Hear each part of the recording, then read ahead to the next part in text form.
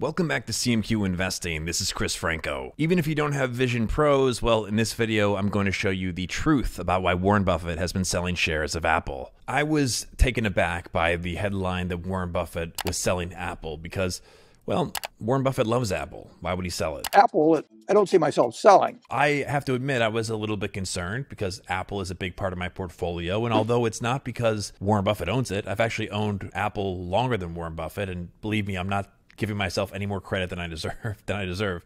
Get the limited edition Legend t-shirt featuring Chris Franco. He's better than Warren Buffett. Now available exclusively on Alibaba. It's really easy when you look up to an investor and you see, oh, they're selling 10 million Apple shares. But it's important that we go beyond the headlines. We'll get right to that, but I just want to quickly ask you guys, if you haven't already, to please subscribe to the channel. I cover Warren Buffett here. I've done a lot to spread Warren Buffett's wisdom over the years, and I hope to continue doing that with this channel. So please subscribe. It really does help a lot, and I really appreciate it. We just need to look at the Berkshire Hathaway 13F filing, which shows us that Apple is still more than 50% of the Berkshire stock portfolio, despite Warren Buffett selling about $2 billion worth of Apple. And the value of those shares is approximately $175 billion. And even after selling more than 10 million shares, Berkshire Hathaway's ownership stake in Apple is nearly 6%. And this has been very consistent because Apple has been aggressively buying back shares ever since Berkshire Hathaway first started buying shares of Apple. But why would Berkshire Hathaway sell any shares? I can't answer that question, but what I can say pretty confidently is that it's not because they lost faith in Apple. At the end of the day, the truth is that Apple is still the exact kind of business that Berkshire Hathaway loves to own. What I'm going to buy is the business where I feel extremely certain about the competitive advantage, extremely certain about the integrity and ability of the management, and where I think the discounted flow of the cash that business will produce over time makes sense in relation to its current price. You really are looking for a business that over an extended period can employ large amounts of incremental capital at very high rates of return. And that's Apple's business in a nutshell.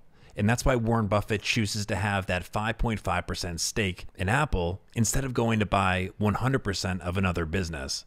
The truth is, Warren Buffett actually sold some of his Apple shares in 2020, and this is what he told Berkshire Hathaway shareholders at the 2021 meeting.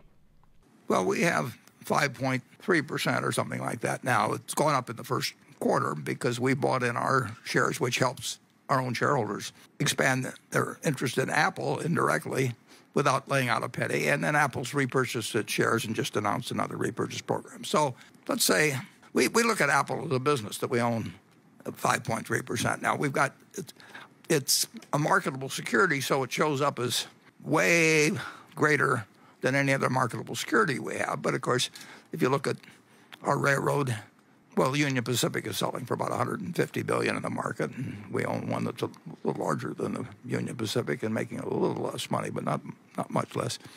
It's an extraordinarily Apple.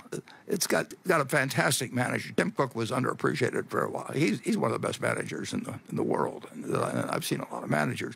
And he's got a product that people absolutely love. And there's an installed base of people, and they get satisfaction rates of 99%. The brand and the product, it's an incredible product. So and we got a chance to buy it, and I sold some stock last year, although our shareholders still had their percentage interest go up because we repurchased shares. But that was probably a mistake. In fact,